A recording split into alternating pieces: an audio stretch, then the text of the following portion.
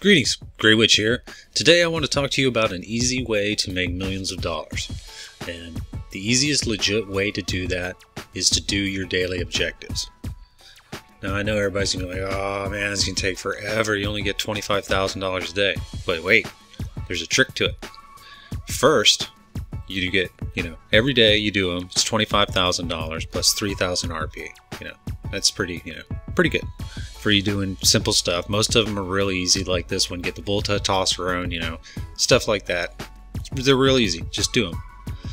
But on your 7th day of doing them in a row, you get $100,000 plus 15,000 RP. That's pretty damn good. But if you keep doing them, on the 28th day, you get $500,000 plus 50,000 RP, which is pretty damn good. So, for doing them all in a row for 28 days, you make $1.3 million and 172,000 RP, which is pretty good. And if you're doing this, plus, farming, missions, and doing heists and stuff like that, you're making quite a bit of money. I know. That's what I'm doing.